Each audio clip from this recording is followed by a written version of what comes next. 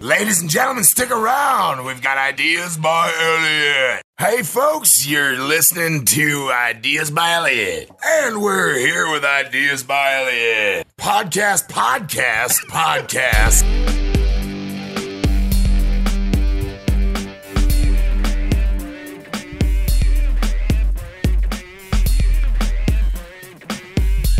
This is the Ideas by Elliot podcast, sponsored by Camera Corner Studios, Yikes Salon, Trish Law, and Release Wire.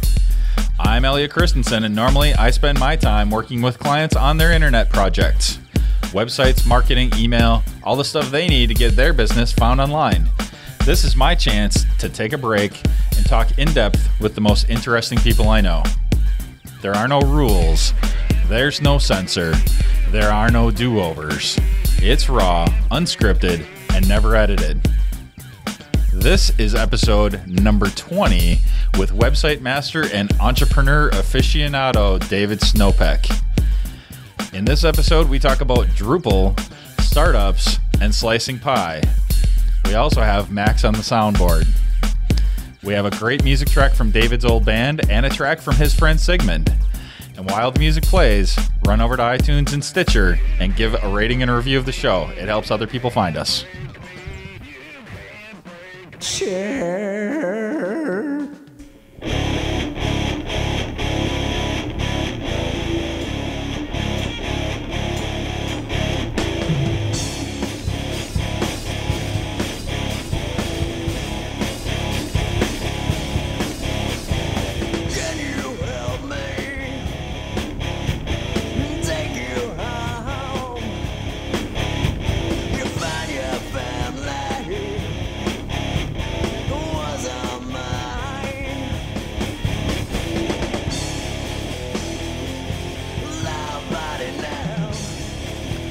So that's a song that recorded when I was 17 with my band at the time.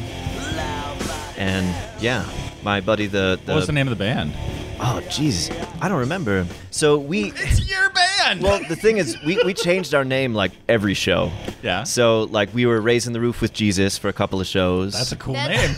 I changed my name of the band like every couple of shows. Exactly. The band name is like the most fun part. How many shows did you guys have?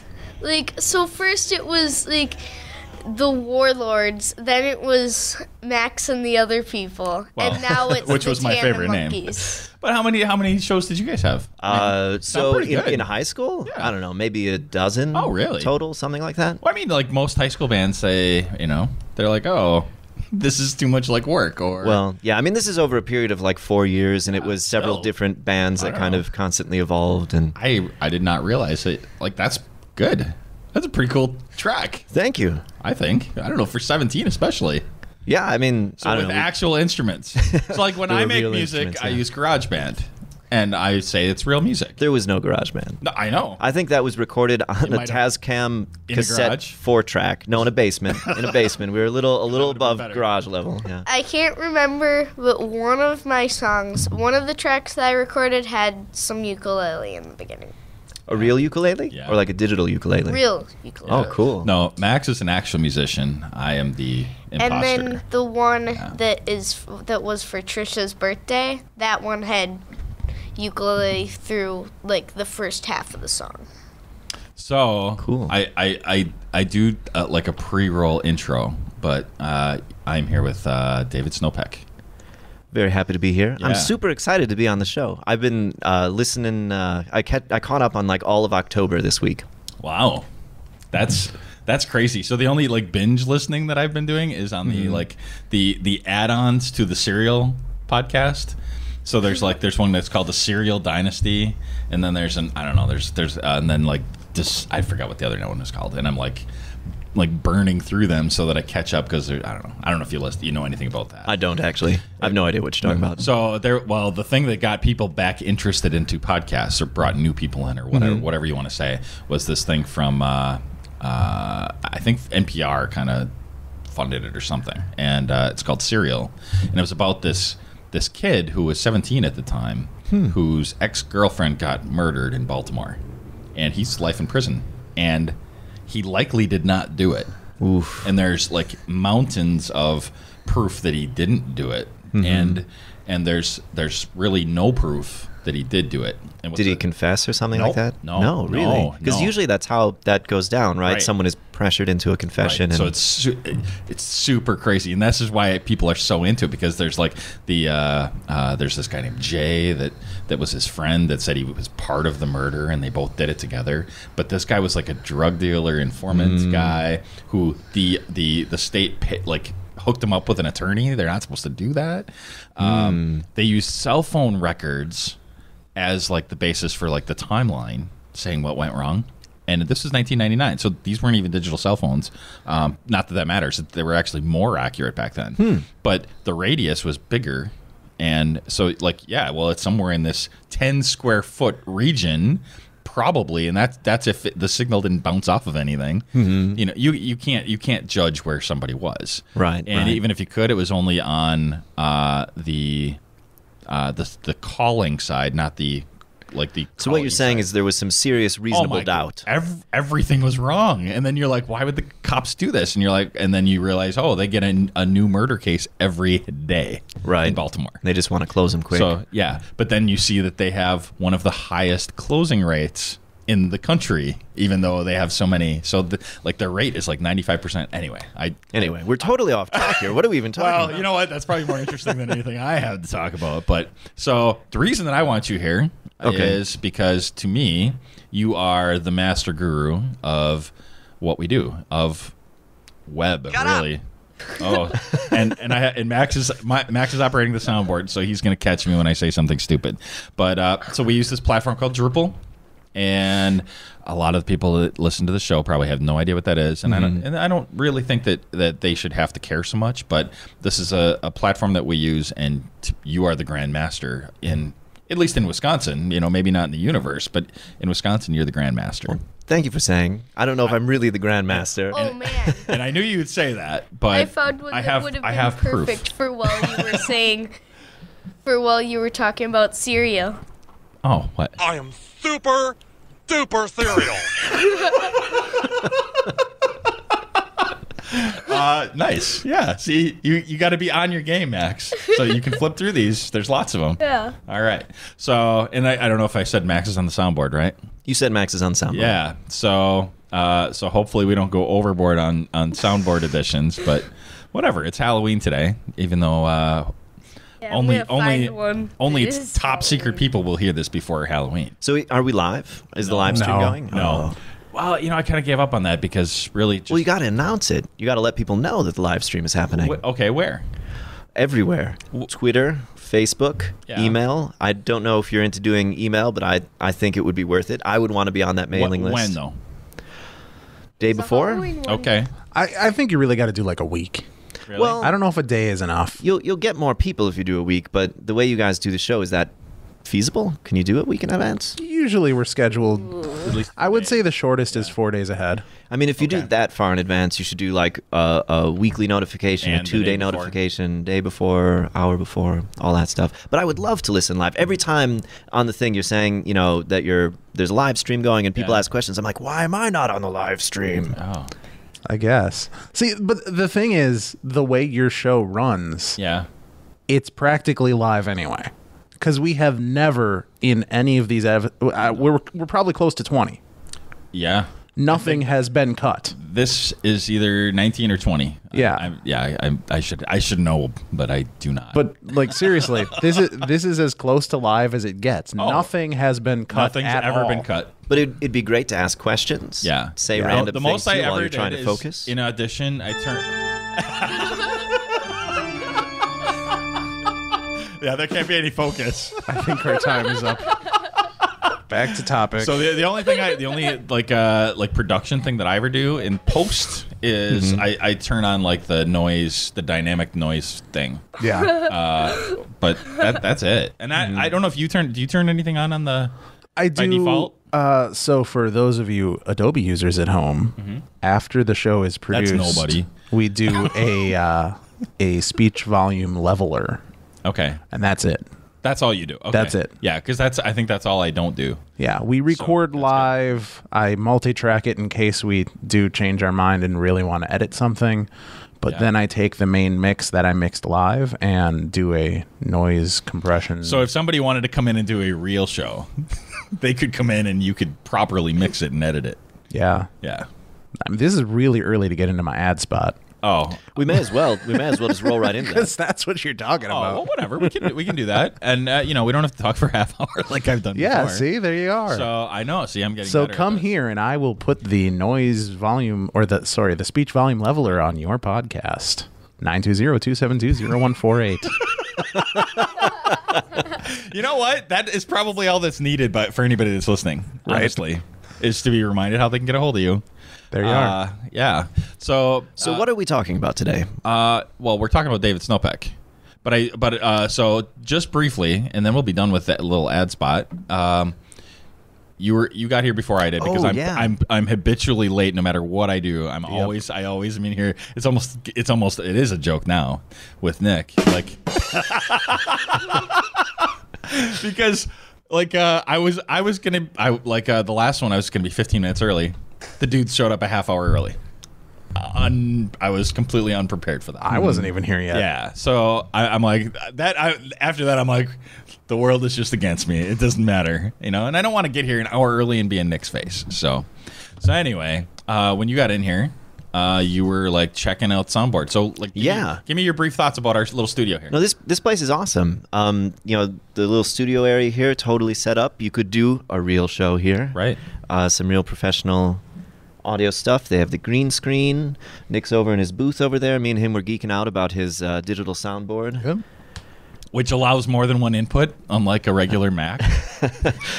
Yes. It's super impressive place, and the business model sounds really cool, giving more people access to this kind of high-level equipment by renting it for the hour rather than having to rent it for the day or buy it.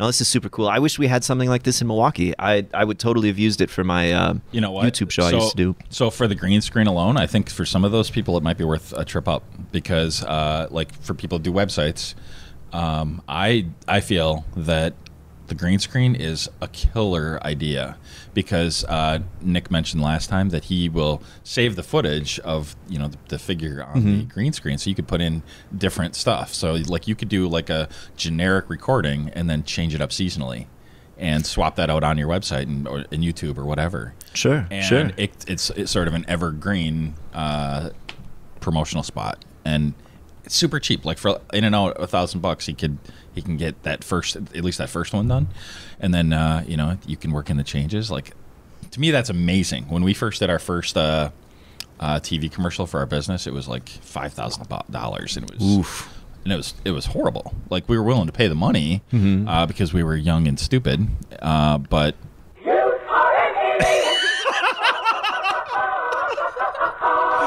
Okay, so I kind of created a monster. I was afraid of that. He's on point today, though. I know.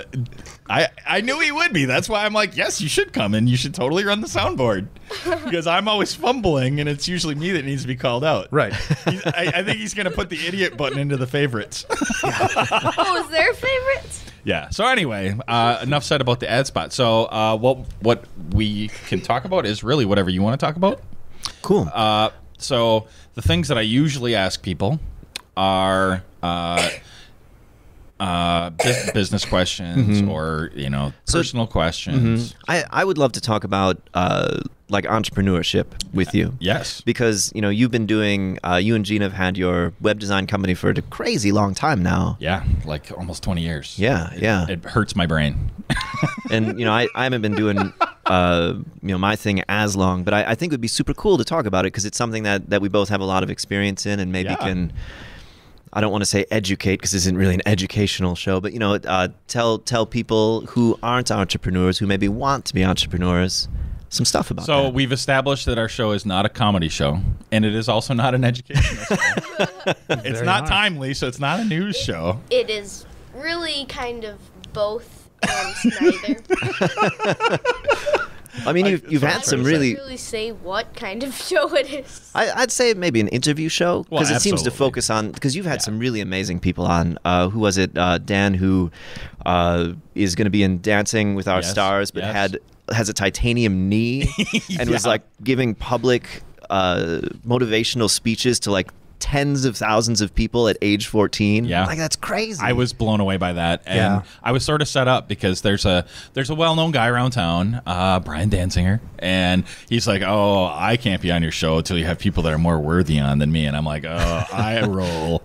Because he donates to everything. He runs there's an annual Halloween food drive party that he runs. He gets thousands of people to come and bring canned food and whatever. And he's like, no, you need to have Dan on. He's, very inspirational. I'm like, oh yeah, I'm sure. And I didn't know anything about him other than what I Googled. None of that stuff was Googleable. I don't know how I came across. I tried not to re-listen to that one.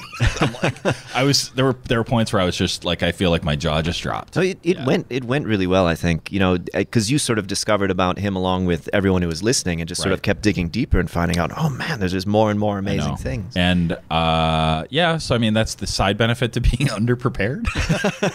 But honestly, I mean, I tried to be prepared, but like, I'd like to be surprised too, though. So whatever. Unedited. Yeah, I mean, and then you had the woman whose son runs a nonprofit in Ethiopia. I mean, like, really amazing people you've interviewed on the show so far. Yeah, and in every case, these are all direct friends or friends of friends, every time. So these are all people that I know. So this is why I did this, because I'm like, I know some really awesome people, and people don't know that. Yeah, I mean, it's It's like finding the amazing people among the otherwise seemingly normal people, Right. Which is that cliche? I don't know. I don't know any other show that does that. So at the end, and I'll ask you this too. I always ask everybody when they come back to co-host, who would they like to be sitting in in Max's chair so he's not hitting buttons all day. Which is, you can hit buttons. I'm just saying, but everybody always says Aaron Rodgers. And Oprah, because I say, please say Oprah,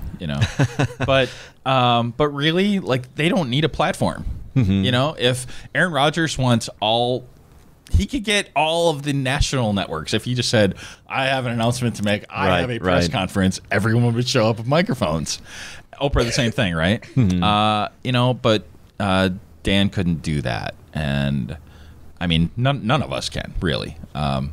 So I don't know. Like that's I hear their stories and like I'm blown away by that stuff. Yeah. Like those two, like in particular, like it makes me feel inspired, but insignificant at the same time.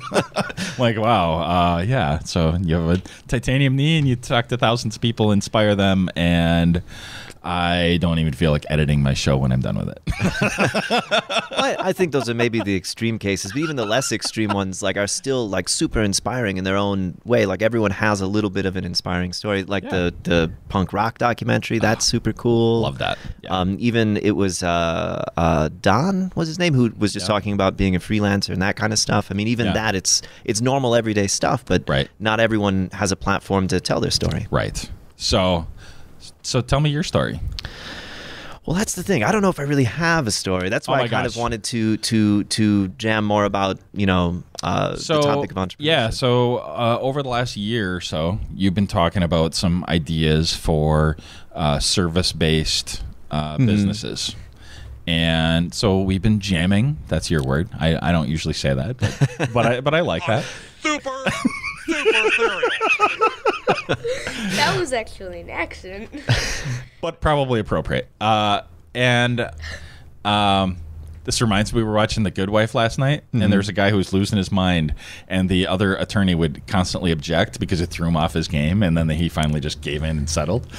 That's how I feel right now. He throws me off my game, and I'm like, oh, I don't even know what I was saying. Wonderful. So we've been jamming about different business ideas, and you've had some things percolating under, and you're very cautious, and I'm very much like, just do it. Okay, yeah. I would say between us, there's we're talking relatively. Yeah. I'm cautious. We're both entrepreneurs, though, so we're both risk takers. Absolutely. If you were to compare us to any normal person, they might not be able to tell the difference, right?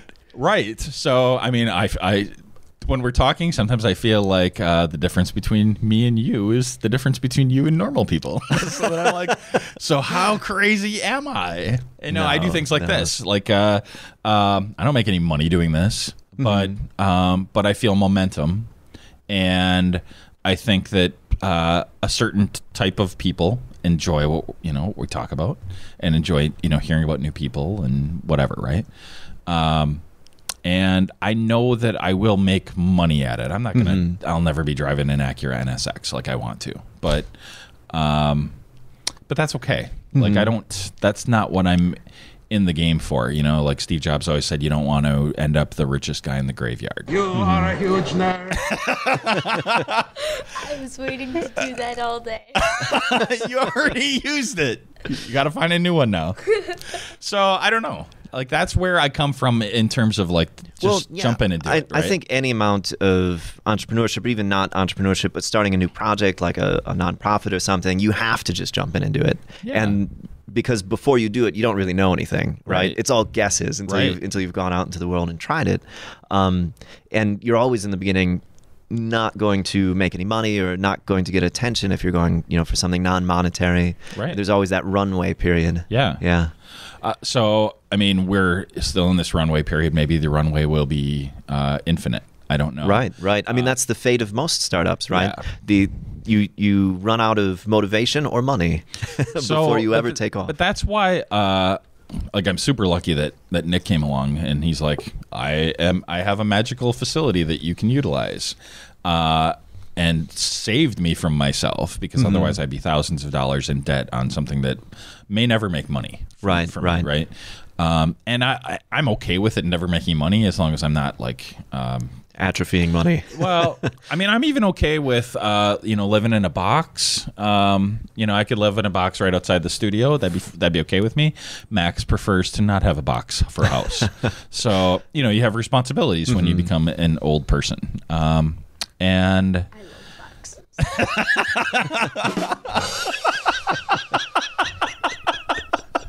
So we may be living in a box in a few months. Just heads up on that. So, yes. So I don't know. See, you got to be careful. You got to be careful with the soundboard. David's gonna throw the microphone down. He's like, I am out of here. You're cutting into my time, kid. So. I don't know. I don't know if those are the things that you're thinking about. Well, so on that same note, like I think you're doing this right. Taking advantage of free opportunities and people and all of that. I see a lot of people who are first-time entrepreneurs like spending loads of money on things that they think they need, like $300 soundboards. Or worse, right? That could be Max's new business. Right. But I mean, that's super cheap. But I'm like, how about not right now? Right. Yeah, I mean, there's people who'll be like, oh, my business is going to do this and this and this, so I need to, get a storefront or like buy the equipment or all of these things, and they end up blowing all this money before they even have the opportunity to find out what their business is, right? Oh yeah, been there, done that. So I've made all of the mistakes, and that's where I know I know the key now. I should write a book. So what's the key? Well, I mean, it's the obvious, easy things that everybody tells you that you don't pay attention to when you first go into business, right? Don't spend any money. Make sure that you're doing something that you love, and that's enough. I'd maybe put some qualifications even on doing something that you love, right? Oh yeah. Like I feel like you have to love a certain aspect of the day-to-day work. Right. You don't necessarily have to love what your product is or who your customer is.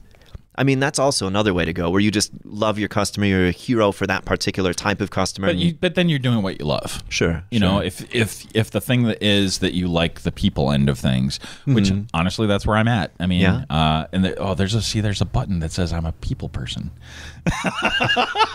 that was on cue. You need the psychic soundboard. But whatever. There's half of all people tolerate me and the other half despise me, and that's fine. But I like most people, and I prefer the people end of things more than the tech end of things. So you challenged me to to do a presentation next month on converting Drupal 8 modules, and it's gonna be awesome. And it will be awesome, I think. And I just I'm not the same nerd that I used to be, and now I'm that I know I can do it, but that ends up being something that I put off a little bit. That's super key, though, knowing like what things you are actually interested in doing. Yeah. And what things like you could probably do, but like isn't what you want to do, right? Because then that to partner with someone who maybe has that other strength. And so over the years, though, this is the whole this is the folly of the entrepreneur. They think they're better than everybody else at everything, right? And I do not. At accounting, I suck. At sales, I'm mediocre. At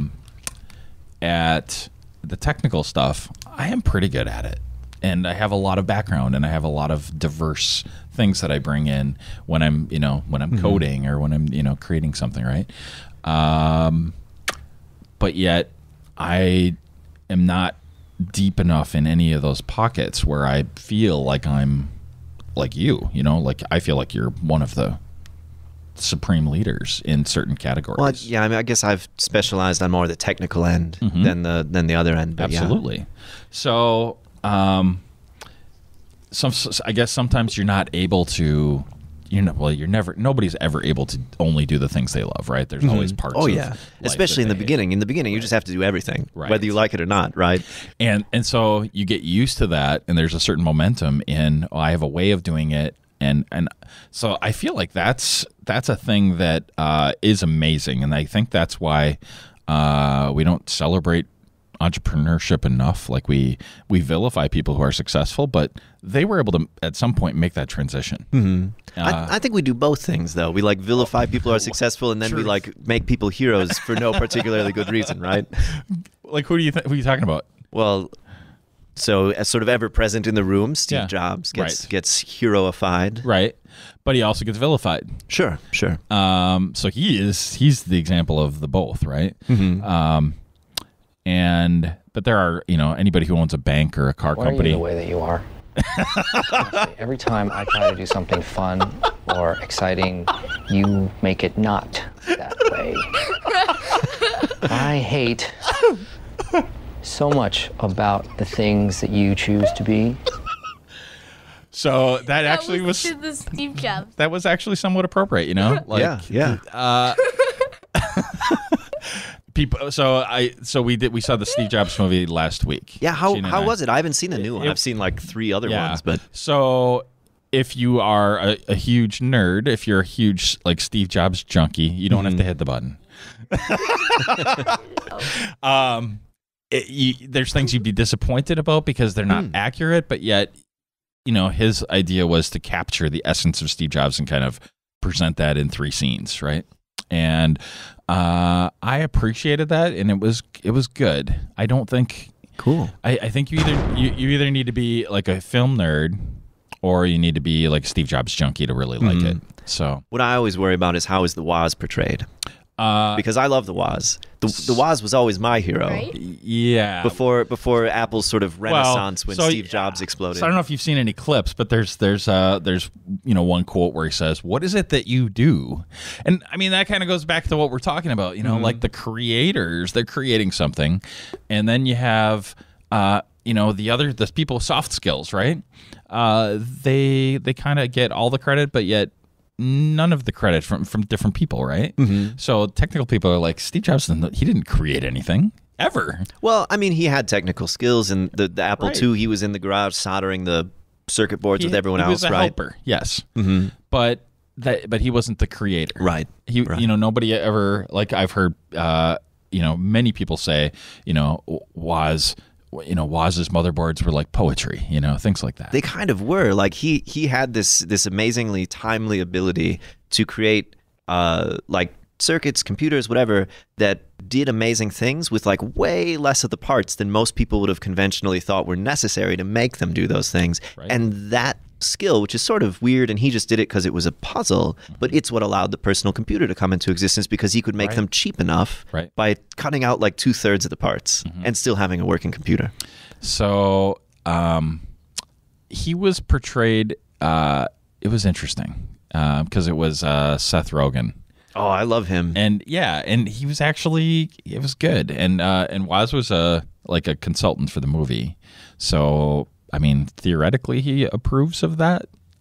He's kind of the friendliest guy on earth, though. So he might approve of anything. Right. So, he's not an entrepreneur, though. Right. You know, like he probably would have just stayed working at HP if he didn't bump into Steve Jobs, right? And he even, proposed the Apple to HP, and they didn't want it. Yeah. Right. Which Steve Jobs never would have done. Right. And he would have just done it and dealt with the consequences, which is very, that's the... That would have ended terribly, by the way, because as soon as they were successful, HP would have started looking through their contracts and, So, I mean... Maybe. I mean, we don't know. It's interesting, but I mean, it's way better to get the big company to say, well, yeah, okay, go do your little thing. now HP this week is splitting into multiple companies. Oh, I hadn't heard that. And Apple is the biggest company in the history of the universe. So you say? Well, it is. I think it is. I'm pretty sure it is. So the problem with the soundboard is it doesn't differentiate between which ones are long and which ones are super short. Like the lasers zap, those could be interjected anywhere. But the ones that are really long make me uncomfortable. I'm like, oh, I wanna keep talking about the thing we're talking about. I know. So I don't know. I kind of went on a weird tangent there, but my business revolves around other entrepreneurs. So I'm always fascinated by these by business models and and not so much for me, but helping, just being kind of involved or being on, even being a cheerleader on the outside. Right. So you make websites for small businesses. Yeah. So some amount of that is learning about these different businesses and seeing how they work and how you can help that with the web. Right. Right. So there's a few businesses that are just genius that I wouldn't be able to do, which is super fascinating. So I have there's a business where the lady worked or maybe still works for a small chocolate company. They make handmade chocolates, right? And so she's an employee. She gets an employee discount. The company was not interested in selling online at all. So she said, hey, I would like to sell stuff online, and here's the deal. So, if you're like me, in your head, you're like, you are a genius. You have a zero overhead business. Zero. You have no labor costs. You have no storage costs, no production costs. Everything is linear and scales, and I bet if you have a lot of sales, you can lower your cost by negotiating a discount, and you'll get better rates on shipping and whatever, right? That fascinates me, and so how did she do? Oh, she's been doing it for 10 years. Oh wow, and it's amazing. And does she make millions of dollars? No, but I try not to make it that part the money part like my business, but it's enough. Yeah, I mean enough for her to keep doing it for a decade. Absolutely. And with little to no advertising cost, so I mean I don't know if she does now, but I know for a fact she doesn't do anything on Facebook. But I don't know if she might buy Google AdWords or something. That would be the cost though for that type of business, right? When you take everything out, it's how do you get people to know about this to buy it online? But this was an established place out of Oshkosh, so people knew the name. So she had a built-in market. Like people have purchased from Hawaii. Like I know that. I know that. So because we had to talk about how do you ship that stuff? You got to pack it in dry ice, and so she actually shuts down in the summer because it's just not worth it. And to do this. Sales are too low, and the shipping costs are too high. So I think she goes from the end of May to the beginning of September where she's off, which blows my mind. Like, so you can just be gone for 3 months in the best part of the year, by the way, when when you want to travel or do stuff, right? And then you pick right back up where you left off. Right. That's the sort of thing you can do with a product business. Like, we're that's both in service businesses where we're like on the clock 24 hours a day, even if we don't want to be and say we aren't, right? Yeah. And so like that's a super fascinating business. And then we had a modeling agency that in Green Bay, when you have a modeling agency, that usually means that you're dealing with a lot of kids, because we have Shopko and Fleet Farm, and they, that's where a lot of the talent goes. So like Max was a model when he was like 3 and 4, and there was a modeling company that was here doing that, but she got bored. You could tell. And so like she didn't try to grow the business, and things, kind of started falling through the cracks, and then she, I don't know, moved or ran away or something. But then this other lady saw the opportunity and said, "Hey, you do the website for that." And really, like, I'm not going to say like the website's the whole business, even though I feel like it should be and could be. A lot of the businesses are kind of old school, and they wanted like printed stuff and whatever, right? So so she came to me and she's like, "Can you do this? And what'll it cost?" And and like, boom, she's in business within a few weeks. It was amazing. And like, that's super fascinating to me, because like I can do the technical part, but even when I'm like even going, oh well, all this should be online. They should print their own. What did they call them? Like headshots comp or cards, something like that. And I'm like, why? They can print their own. Like, why are you taking on that cost? And she's like, no, you don't understand. I'm like, well, I guess I don't, But so like the technical end of it, well played. So like I can do all the technical stuff of the business, right? But I don't know the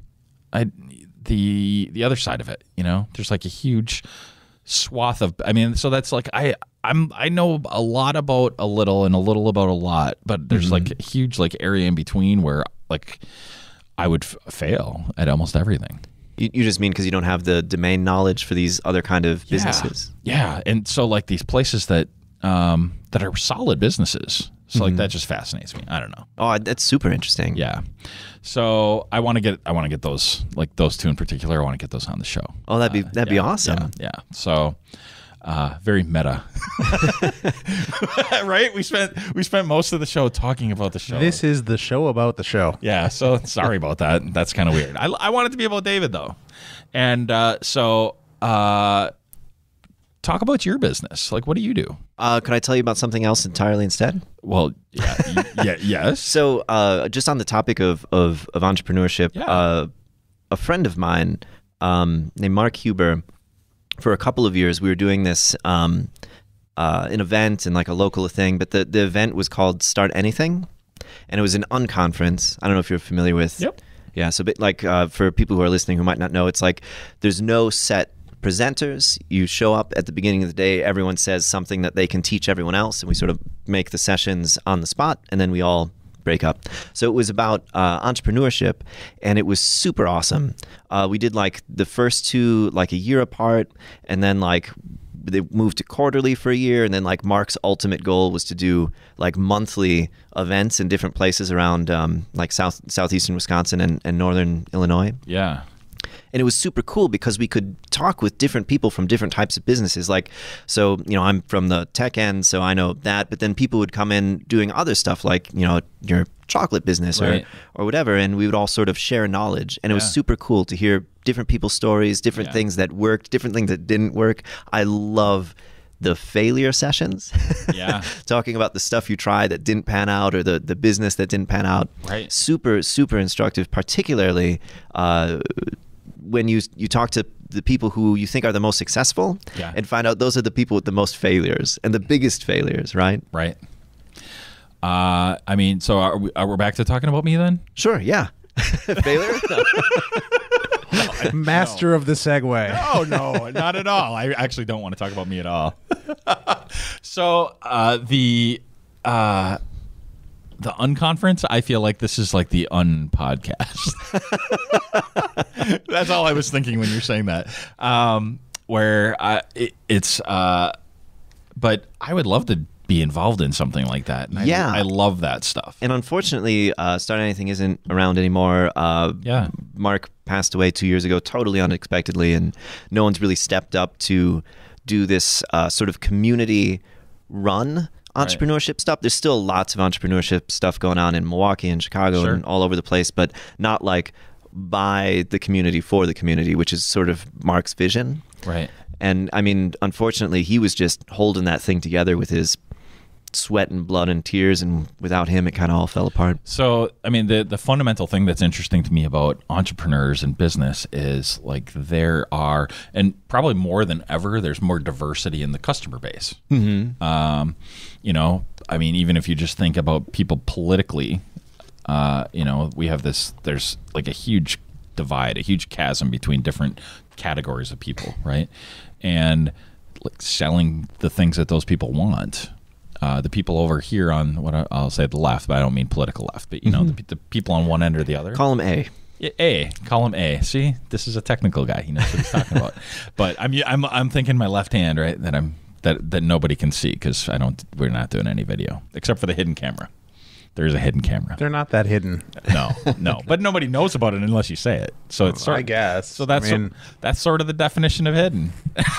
I guess. But the people, you know, so like the people over here, and if you talk about coffee shops, you know, there are different types of coffee shops. Even you would think, well, that's kind of nuts. Like coffee's coffee, but you know, Dunkin' Donuts is very successful. Mm-hmm. So is Starbucks, but there's a lot of independents. Like in Green Bay, there's Kavarna.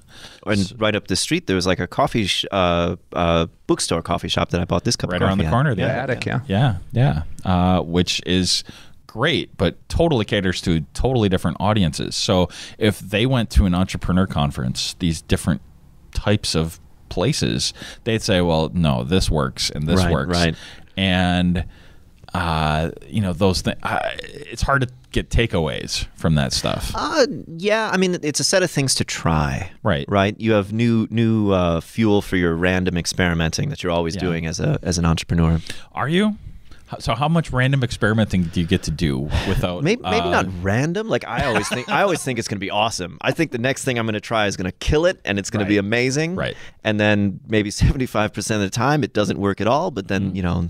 Well, sometimes those things are hard to recover from. So when we first went into the internet access business, it just was impossible to keep up with the demand. It was impossible.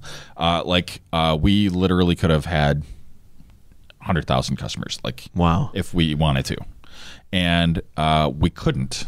What held us back is literally they could not bring us enough. There wasn't enough fiber to the area here. Really? So even to bring us enough phone lines back in the day, even if you had you know, an unlimited pool of money, it just was not physically. No, because they, you know, it's a monopoly, and they're like, well, it'll take you 3 months. It'll take 3 months to do that, and so we were like growing like that, and they're like.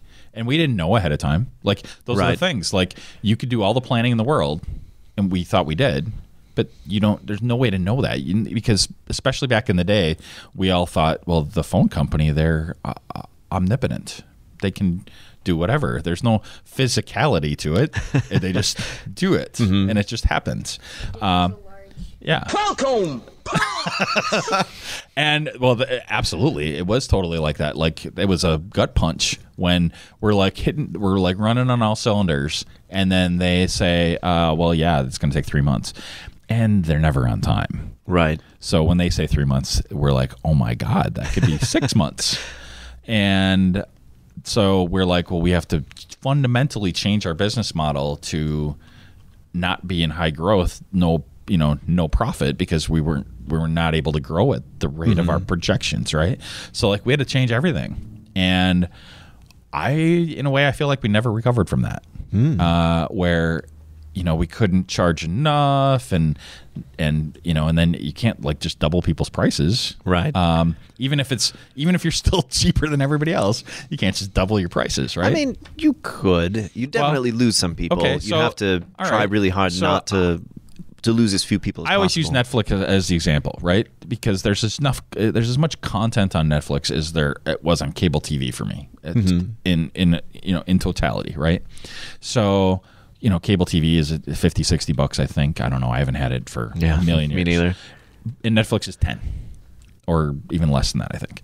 So if they doubled their price, though, I think they would lose more than half their customers. So they would lose, so in the equation, you kind of lose some things. And then you have all these hidden costs of, support and staffing and all these things that just kind of creep in on you. Like you can, we were adding staff as fast as we were adding customers, and then all of a sudden, you can kind of absorb that as you're kind of, you have this trajectory. If you hit the right scale. Yeah. And of course, I mean, back in the day, I mean, it's no big secret. Like if you hit a certain scale, you could sell. Sure. So even if we were just, by the skin of our teeth, we were, if we weren't profitable, we could have sold. Well, then the phone company put the kibosh on that.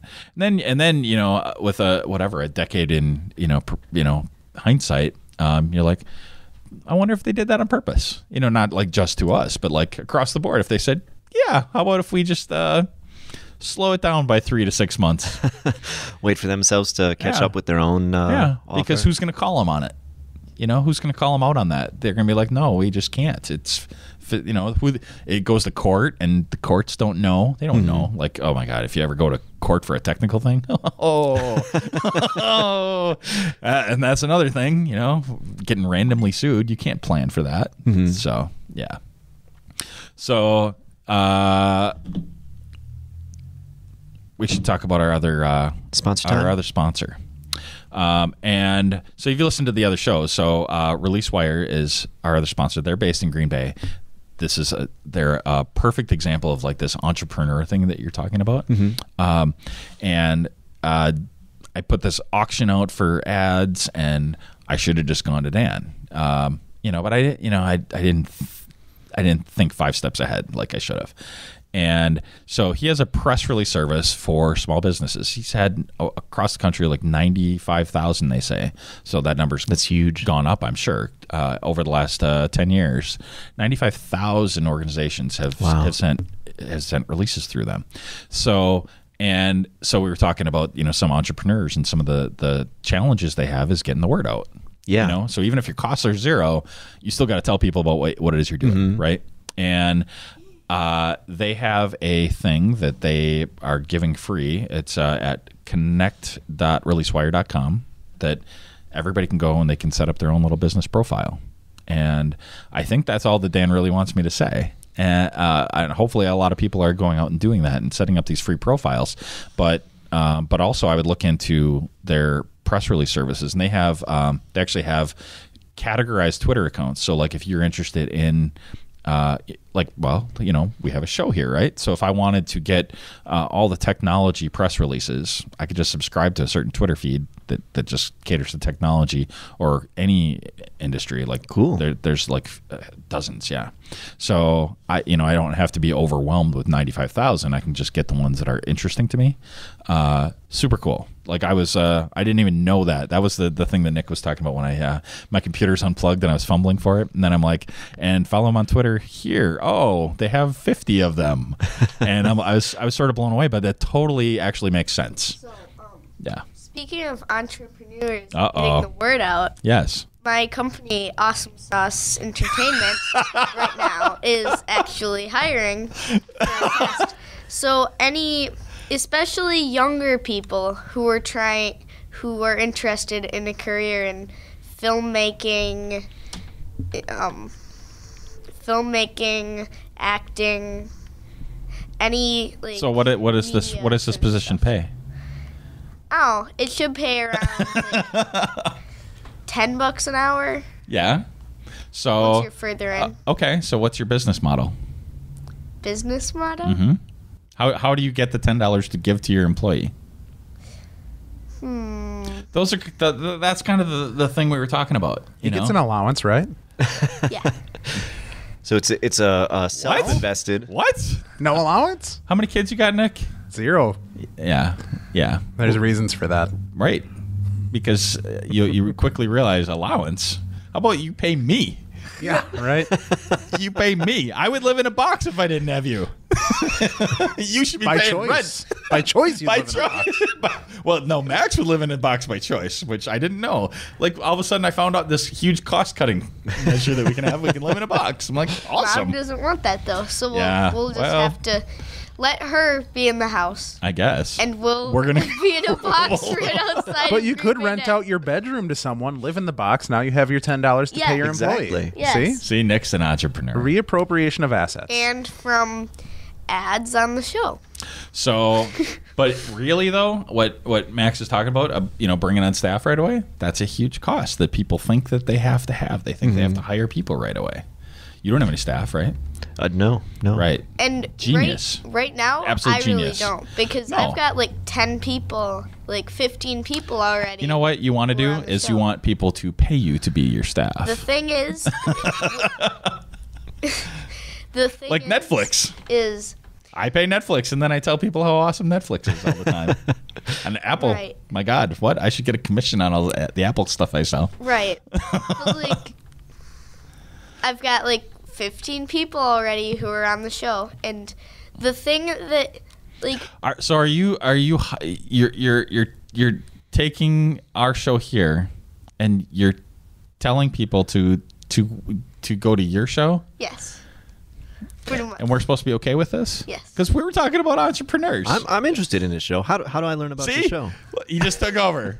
I've been replaced. Was this the plan all along, The Nick? thing, I just got replaced by Max. so the thing about that though,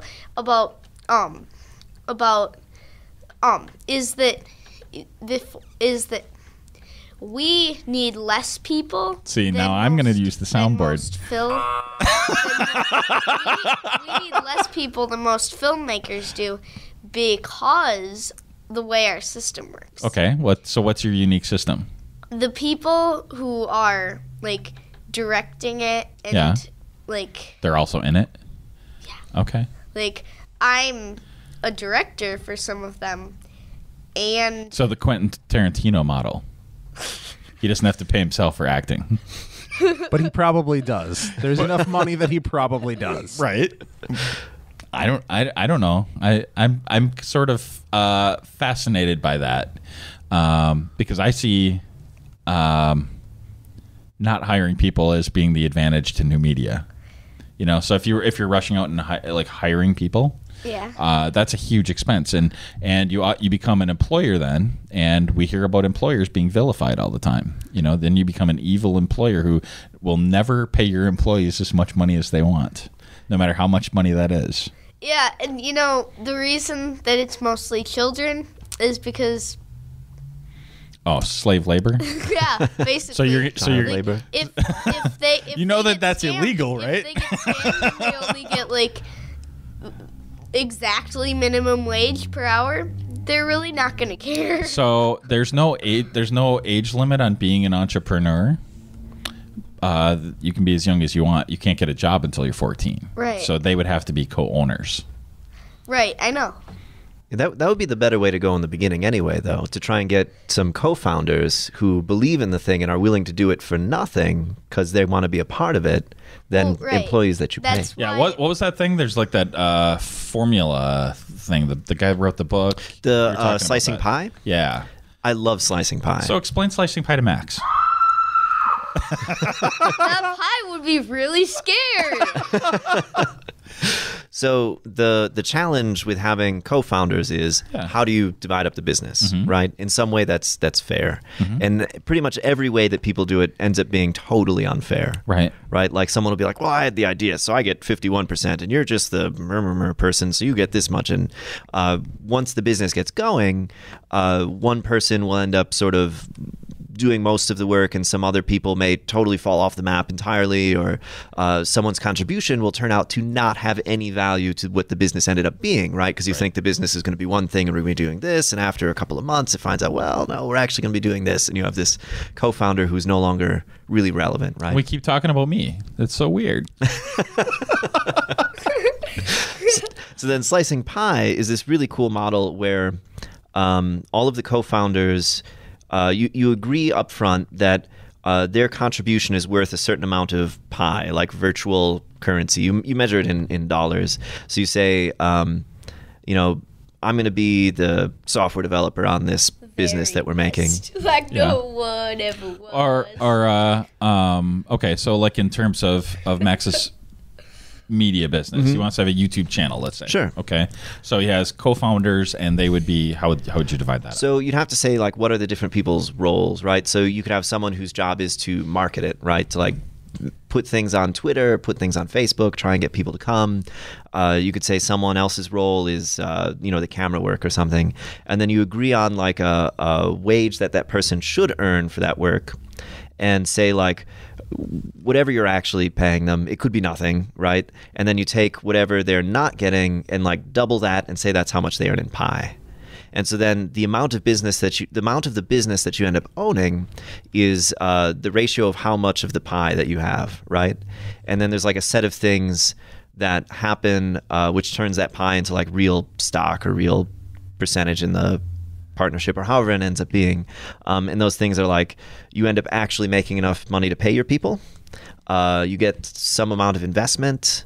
Someone wants to buy your company, like whatever these triggers are. I can't remember exactly. So, I mean, yeah, and I mean, you're not the author, so I mean, I don't expect you to know everything inside and out. But so the problem that I have with a concept like that is they're sort of saying that we're gonna measure things this certain way and divide things up, but that's I don't know how that's better than how it's normally done. Well, because normally, you say, well, you get this percent and you're doing this, and you get this percent and you're doing that, and it's because you make those decisions before the business is even making any money, right? Yeah. Like this is sort of a solution for the runway problem. Yeah. When you haven't really discovered what the business is yet.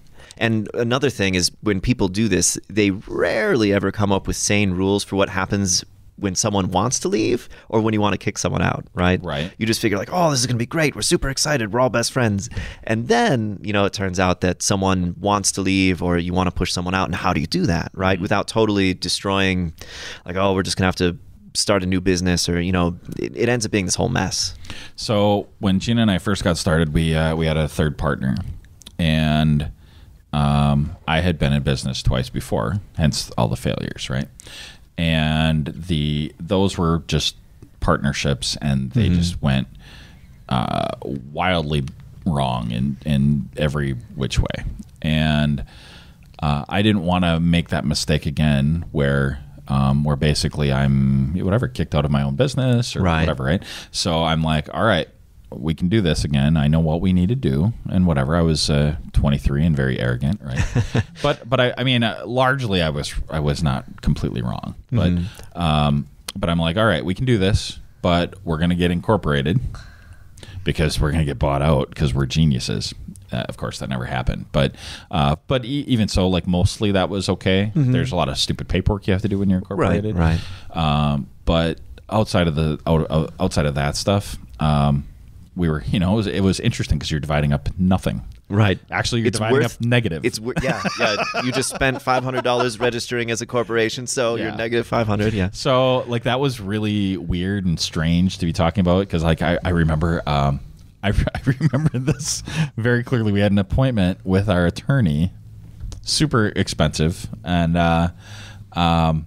my car broke down on the highway, and this was pre-cell phone. So this was in like 98. I think I don't know. I had a pager or something, not a cell phone. Game right? over, man. Yeah. Game over. And no, it gets worse. And I had an unpaid parking ticket or something. So I'm like, I can't have my car on the road. I'm like, we're talking about the runway to when we make our millions of dollars. And meanwhile, I can't afford to pay my parking ticket. Right. And so like I had to like I'm on Highway 41, and I had like, you know, climb through the ditch and jump over the fence and like go to somebody's house and ask them to use their phone to call to say I was going to be late, because I'm like running the numbers in my head like, oh my God, we're going to pay for an extra hour. Right. And it was a huge disaster, but still like, and my God, how the world has changed, and we don't even realize it. Like all those things that I talked about are solved by cell phones, right? Right. But it's the dividing up of nothing, no matter how you do it, is just super fascinating and super crazy. Right. And I think the slicing pie model has a proposed solution to that. Yeah. I've only had the opportunity to try it on. Measure it though, you know, and so you have to agree to the terms of the measurement. Yep. So and so we kind of had to talk through that when we first went into business, when we're dividing up our nothing. Right. So there were 3 of us, which works out much better than just 2 for the kicking out thing. You know, and I don't want to kick anybody out, but you know, like up front, you never do. Right? No, but I mean, I never really did. I was actually more like, oh, I wish we had more people, because you know, it's like camaraderie, right? Yeah. But you know, we're like, you know, we wrote it up in our official bylaws, like 2 people can kick the other person out, and we just divided up the stock appropriately, and then we agreed when one of us wanted to leave or was forced to leave that the other 2 would have to buy it out, and the way we would determine the value of that is their percent, and we'd go to an agreed upon accountant to value the business and pay it out. But all of those things have dollar signs attached to them. Right.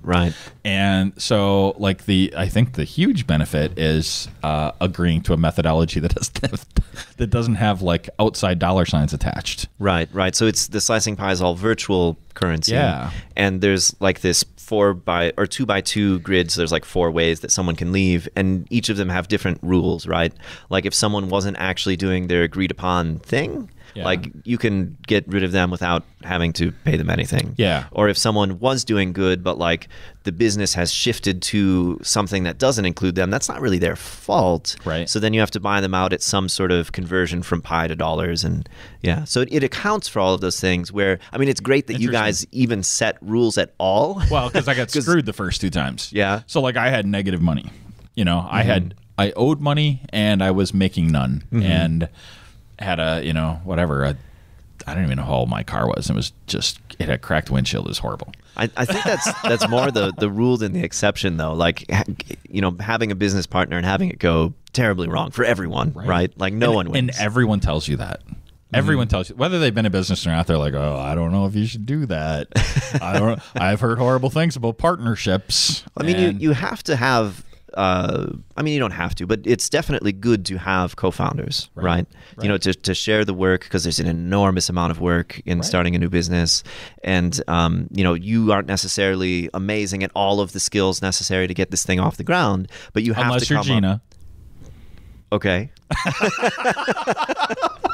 Unless you're Gina. Oh, wait. The live stream isn't on. Oh. No, she's not there. Sorry. I thought the live stream was on. No. But hey, you know, I think that slicing pie model is fantastic. I never heard of it referred to as that. But back when I was doing a YouTube series with a couple of co-hosts, we did something very similar. We had a point system set up, so if you provided equipment that was necessary for the production, you earned 4 points on that. If you were a piece of talent that was used, you only earned 1 point. And if you had some financial stake, like you bought some consumable that was used in that episode, you would earn like 3 points. So we had this system where you would get a point score per episode, and then once we finally earned enough YouTube cash to pay out, it would go on percentages based off of your share. Hey, you should be listening, because he had a YouTube show. That's just what you're talking about. So, you know, I don't know that I would do those things differently, though, because I don't know how we would have evaluated some of that stuff. Well, I think the big difference is when you're looking at business models that require big upfront capital investments, the pie model may not work. Well, Right. yeah. I think there's a way for it to work, but yeah, it really does depend on the type of business. Yeah. Right. I mean, for us, it was like, all right, everybody in this group owns a camera. Who's bringing it this week? Yeah. You get more points because we used your equipment. Right. Yeah, I think his name is Moyer, the guy who wrote the Slicing Pie book and has the whole thing. Like, I think cash investments in his formula are worth 4 times because cash is super valuable, right? Like that's we're all willing, if we're passionate about an idea, to give up our time or, use our equipment or whatever, but we don't necessarily have the pile of investment capital, right? Right. So, which is why because I've been burned so badly by capital intensive businesses. So we did everything. We bought, we leased, and like when we were leasing equipment, the stuff depreciated in value so fast that by the time, I'm not even exaggerating, by the time our lease was done, these were like 3-year leases, I think. Maybe some of them might have been 5 years on dial-up gear, right? Mm-hmm. So the stuff was super expensive. So you'd get a box, it'd be $10,000 to $20,000, sometimes more, and you don't have that sitting around when you're a startup. I mean, even if you're not a startup, like that's a lot of money. Yeah.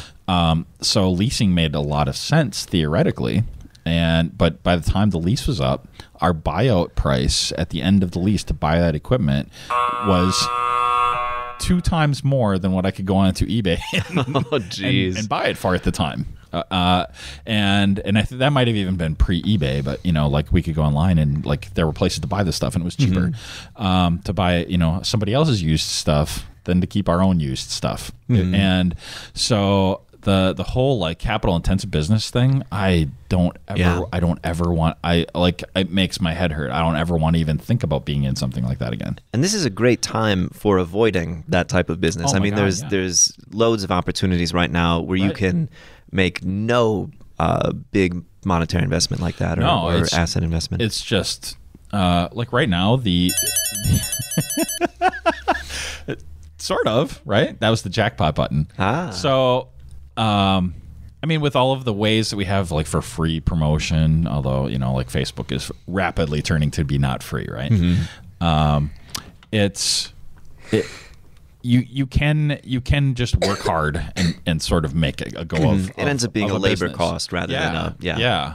And as a solo entrepreneur, I think it could be overwhelming because there's so much opportunity for these things and you don't know where to start. And it's a good time for business, but also it's a tough time for business because Absolutely. At the same time, you don't want to pay someone to be your social media person, but there's a lot of expertise that could be utilized, and there's a big time sink in doing it yourself as like you should spend your time doing your business instead of like some of these other things. But like all of these things, it would be so costly to hire someone, right? So you have to take all of these other things that normally you wouldn't do, and when the business is successful, you won't do, right? Right, exactly. And then how far in are we? Far.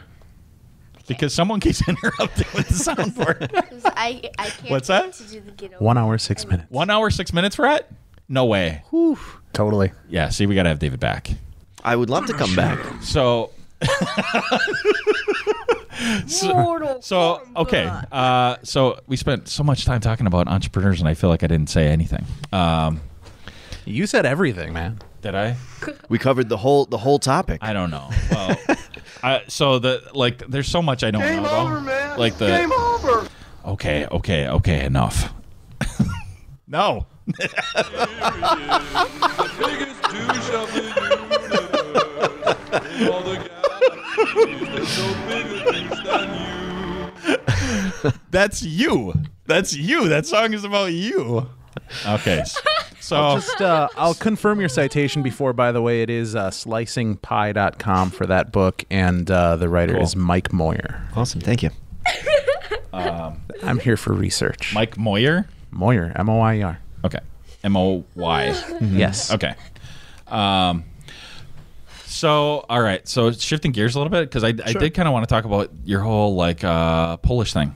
Sure, yeah. Or should we save that for the time when you come back? I could probably talk for a whole hour about languages too. Really? Yeah. Yeah. Okay. So you know what? Yeah. Okay, you're cut off. You're cut off. We should have discussed it a little instead of listening to Nightmare Before Christmas on the ride over. We should have talked about the rules for the soundboard. The iPad is now disabled. There you go. I have that power. That's true. Cut his mic. All right. So we'll come back to that the next time you come back. Awesome. If yeah. I can ever have you back. No, I I'd love won't to have come you back on Halloween again because kids go crazy on Halloween. It turns out. On the full moon. So I do like to go through like the rapid fire questions. So, Sure, let's do it. All right. So I don't know what I'll do if I have people back. I can't. I'll have to have like rapid fire round 2 Or reverse rapid fire. Reverse. Is that? So then we ask you. It takes a or long does it, time. Ooh. They come up with questions for you. Ooh. That no, we don't want that. Uncensored, unedited. Yeah. Well, there will be a time where we have to censor, like if we do the cable access thing. I told you they contacted me, right? Did they? I would love if you guys did the cable access thing. Because I've been looking to get to someone there. Oh, So, really? Yeah. Yeah, I have someone, but they I don't know. Because it's like sort of public. Yeah. It's You'd have to follow FCC regulations, which I have. There's crazy weird. Yeah, I know most of them. Yeah, but it's more that you have to be able to prove that, and I don't really know how you prove it. Because so like here, like we have the explicit tag on, and we have a kid that hit a button that says douche, and I don't know if you can do that. That's acceptable. Is it? That's fine. Oh, okay. I don't know. In fact, I think that was a Simpsons clip. Oh, really? I think so. See, I know nothing. I could be wrong. I know nothing about. See, to me, that should not be. But I don't know. I'm so confused. You remember the Carlin routine? There's like 7 words or something like that. Yeah, and they're just arbitrary because there's other words that are far worse. And actually, I was reading because we are doing a broadcast soon. Like if you're using a combination curse word, like something whole, right? You actually wouldn't bleep the whole part, right? And I've seen that. Yeah, it's really weird, but I have it in writing if we need it. Wow, that's crazy. We can make it happen. Yeah, I think that'd be really good for the Camera Corner Studios too, to have it with the public access with the video, so people can see the space. Yeah, and well, so I don't like. That's the thing. Like, I don't know if we can do it here or if we have to do it there. Like, I don't know what they have. Like, Wayne and Garth did it in their live, you'd basement. probably have to do it there. Yeah. But if it's pre-recorded, I can. Yeah, I don't know why it has because to be it's through live. Time Warner, right? Yeah. Yeah, I send them shows all the time. Okay. So yeah, I don't know why it wouldn't have to be live. Yeah. So I don't know. In fact, it would be really hard to censor you live. Me? It would be easier to do your show edited than live. Well, I think that's true of anybody. Yeah. You're not okay. Oh, I thought it sounded like you were picking on me. It'd be easier to do your show pre-recorded. Yeah. All right. So rapid fire. Let's do this. Rapid fire. See, now you could have a thing. There could be a. This is the time when I want like that. Oh, he turned it off. We're silenced. That's right. So like you could find a button there and maybe Nick can turn it back on for you. You're on. Okay. So like rapid fire would be like you could do like a laser beam like that. Or you could pick one more and then I have my questions. They're ready. It's gonna be the laser. Where's the laser? There's a bunch right here. They're not all lasers. There's like laser 1. There's multiples. There's laser right there. Okay. All right. Rapid fire. Okay. See, this is why nobody wants to listen to a show made by 11-year-olds. All right. So I have the same set of questions, and I'm not sure if I should modify it for everybody or not. But I kind of like hearing the different responses to the same questions. All right. Mm-hmm. So and these are just quick, so don't overthink it. Favorite football team. Okay, so I'm not really into football, but I'll say the Packers. When I watch football, it's the Packers. That means right answer. You're cut off. All right. Favorite entree. Oh. Grilled cheese. Okay, so that was my other question. If you're vegetarian or vegan, and I'm vegetarian. Yeah. Okay. All right. And favorite dessert. I don't recall you ever asking these questions to anyone. Do you really ask these questions? Yeah. The last like 3. Yeah, 3 or just 4? none that have been published yet. Ah. Like we were talking before we started recording. I'm like, I don't know what you've heard and what you haven't because we're like way ahead right now. Oh, yeah. Otherwise, I would have been sort of prepared. Well, see, that's what I worry about. I don't want people to be prepared, but I don't want them to. Well, you just have to change your shtick every month, so the delay keeps people in the dark. Yeah. Right. Okay, we'll say mint chocolate chip ice cream. I don't know if that's true, but I like it. Yeah. Might not be favored, but I like it. Yeah. So the idea is like I these are about my friends. These are about people I want them. I want to know. I want to know, and I think other people want to know. Favorite TV show? X-Files? Okay. You keep getting. I haven't seen the new X-Files yet, though. Yeah. Okay. So, I might have to modify that later. Yeah. So for like favorite current-ish TV show, because that's been off the air for a long time. Yeah. Favorite current-ish TV show? I don't watch a lot of current things. It could be Netflix. It could be YouTube. Whatever. Well, I watch X-Files on Netflix. Okay. It's fine. So you tend to watch older things. Yeah. That's cool. I tend to rewatch the things that I remember thinking were awesome in the 90s, more or less. So up until Apple Music came out, I fell into that trap with music where I'd be like, oh, I'm very comfortable. Like I want to just, listen to stuff, and I throw on stuff, and it ends up being old, and then I feel old, and then it makes me sad. So favorite current-ish movie? Oh, man. So with the baby, we haven't seen a movie in a year. You don't watch more movies? Like, you know what? Can I redo the television show thing? Okay. Doctor Who. Okay. That is current. The current Doctor Who? Yes. I'm going to be watching today's episode tomorrow. Wow. It's going to be awesome. Okay. All right. Yes. That's a good answer. They're all good answers. Perfect answer. So movie? Flawless. Are you punting on movie? I might punt on movie. That's fine. Okay. Classic movie. You can't punt on that. Classic movie. You can punt on anything. It's your show. This is a lot more questions than I was expecting. Oh. Well, they're just quick, and if you don't have an answer, we can skip it. I'm a huge fan of The Godfather. Again, I don't know if that's favorite because I just haven't had a chance That's a good to really answer. think about it. At the end of the rapid That's a great answer. Finish him. Okay, I will. Favorite recent book? Not Slicing Pie. I wasn't going to pick a business book. There's a lot of good business books. I'm not sure they would ever fall into favorites. That's all I end up reading sometimes, though. I really like the Game of Thrones books. They're quite good. Yeah. So actually, that's what the guys last time said too. The Mason Brothers. I didn't know I was copying. No. Well, you wouldn't because it's not published. Favorite singer or band? Cher. The monkeys. Well, he hasn't heard any of your stuff. Arctic monkeys. All of the monkey-related... How about the Monkeys? I don't know about that. I might have gone with all monkey-related bands collectively. Maybe not the Monkeys. In aggregate, they... You know that the Monkeys is like the reason why David Bowie's name is David Bowie? Because his real name is David Jones, and Davy Jones was in the Monkeys. Oh, yeah. Yeah. I'm a huge fan of David Bowie. Right. Maybe we'll just say David Bowie. Yeah, well, I mean, that's a great answer. He has a new album coming out. Favorite social media site? So I don't use much social media. I guess maybe Facebook. I probably use it the most to share But pictures of our baby. You know what though? I mean, you could drop a super nerd thing. Like you could consider GitHub to be semi-social. Yeah. GitHub totally is. It's like a social network for software developers. For Uber nerds. For Uber nerds. Okay. You don't even know what it is. You better do it. I don't even. Now that Uber is a taxi service, can we still say Uber nerd? True. True. Find the nerd alert. True. How about this?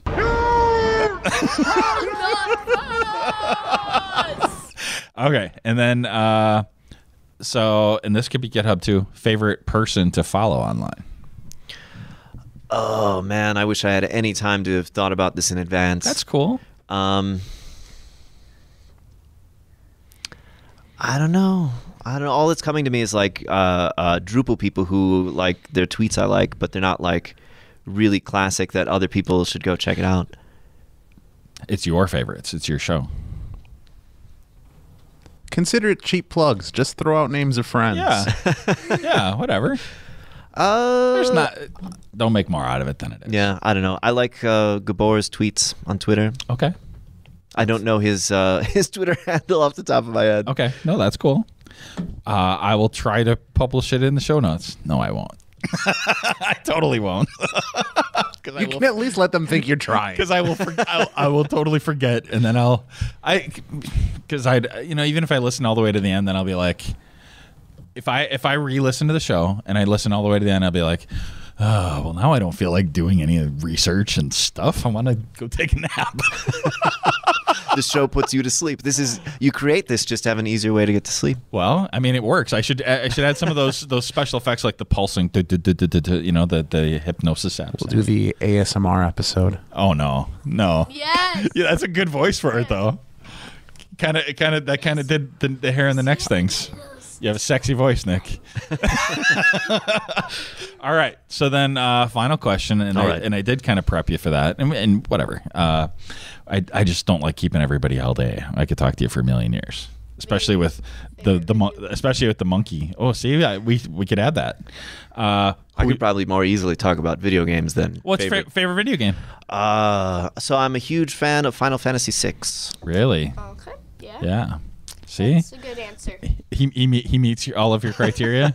Doctor Who, Final Fantasy. Hey. It's like you're twins, except he didn't have the soundboard. His rating for the rapid fire. So his rapid fire rating. So if Uncle Eric is the top of the nerd scale, does he break the scale, or is he where's he at? If Uncle Eric's at 10. I'd say his rapid fire rating would be super nerd. Okay, so he's like a 10? 10 on a 10 scale? No. Never mind, I'm failing at my questions. 8 out of 10. 8 out of 10. Ooh. Is Uncle Eric a 10 out of 10? Perfect rating. Uncle Eric's a 10 out of 10? Yeah. Or is he also an 8 out of 10? See, now David's like, I must meet this king of the nerds and kill him. Okay, so who would you like to? Oh no! And finish him. It's chaos here. So when you come back, and Max may be restrained at that point, who would you like to have here with us? So a bunch of people that I know I think would be really interesting. Yeah. My cousin Sigmund, who is a Milwaukee music legend. He's been making music for like the last 50 years. He played with the Violent Femmes. He has loads of interesting stories. And wow. Yes. Get him. Let's call him right now. That's super cool. Yeah. And, he tours all over the state. So wow. I'm sure there would be a time when we could line it up when he's in Green Bay. Awesome. And we can make it happen. Yes. Also, I think there's some really interesting people in the Drupal community who could talk about like open communities and that sort of thing. Like we could get Cassie Thays on, or Jess, who's in Madison. Yeah. I think those would be some awesome people to have on the show. So I feel like Dan had the only bad answers, and I don't know. I feel bad for calling him out on it, but like you have to have people that are alive that we could actually get. I thought they were good answers. What was it? It was Jesus and like the guy who invented the hot dog.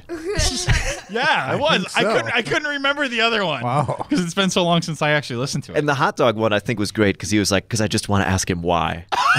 So that's a great answer in a way, but like, but then it's like I would actually want to get cool, interesting people. I can't get Mr. Hot Dog in here, Mr. Meyer or Oscar. I don't those two different people. I don't even know. See, I should know that. So, then we can close out with our track, unless you have any closing remarks you want to make. Just thanks for having me on, and I'm looking forrid to doing this again sometime. Maybe we have to, because we had the captain of interruptions in here. my co-host. Yeah. Yes, I actually have. You had mentioned Sigmund as a potential future guest. We have some of his tracks here, but I don't have titles. Do you know them by chance? Do the first one. It's like the Locust Street Boogie, or it's a street-based boogie. Let's see here. Which episode? And to cement the geek status, it's also in OGG Vorbis. Oh, ooh, can you handle that? Can you handle the OG? For real? That's what I ripped it as. What's The way we compress, though, it's not going to matter. So we hear the listeners hear an MP3. Well, right. I'm not gonna produce no OG. All right, here is a track by Sigmund. I think we're at 19 or 20. Regardless of the weather, or whether the beer struck her light, every Friday in Milwaukee is a fish fry Friday night. Don't forget to run over to iTunes and Stitcher and give a rating and review of the show. It helps other people find us.